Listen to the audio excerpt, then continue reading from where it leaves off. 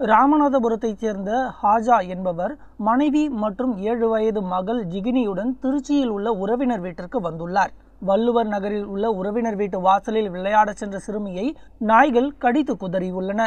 சிறுமியின் கூக்குரல் கேட்டு அக்கம் பக்கத்தினர் வந்து நாய்களை விரட்டிய போது அவர்கள் மீதும் நாய்கள் பாய்ந்தன. நாய்களிடமிருந்து சிறுமியை மீட்டு தனியார் மருத்துவமனையில் சேர்த்தனர்.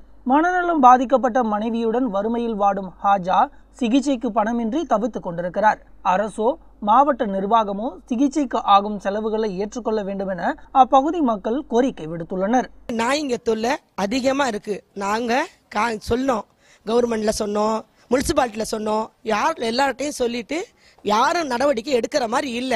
கொடூரமா வல்லுவ நகருக்குள்ள ஒரு புள்ளைக்கு பாதிச்சிருக்கு. ஏழையான குடும்பம் பார்க்கறதுக்கு 10 ரூபாய் ஏரியால பார்க்க மாட்டேங்கிறாங்க. எந்த டிபார்ட்மெண்ட் பாக்குது, எந்த அரசியல்வாதி பாக்குறாங்க? அப்படி நம்ம எது நடவடிக்கை எடுத்தா ப்ளூ கிராஸ்ல சொல்றாங்க நடவடிக்கை எடுக்காதீங்கன்னு. அப்ப இந்த சட்டத்துக்கு யார் நடவடிக்கை எடுக்கிறா? இதுக்கு பதில் எங்களுக்கு தெரிஞ்சாகணும். இது மாதிரி பிள்ளைங்களுக்கு நாங்க வளர்த்து கஷ்டப்பட்டு வளர்த்து நாய்ங்க கிட்ட கொடுக்கணும்னு சட்டம் இருக்கா?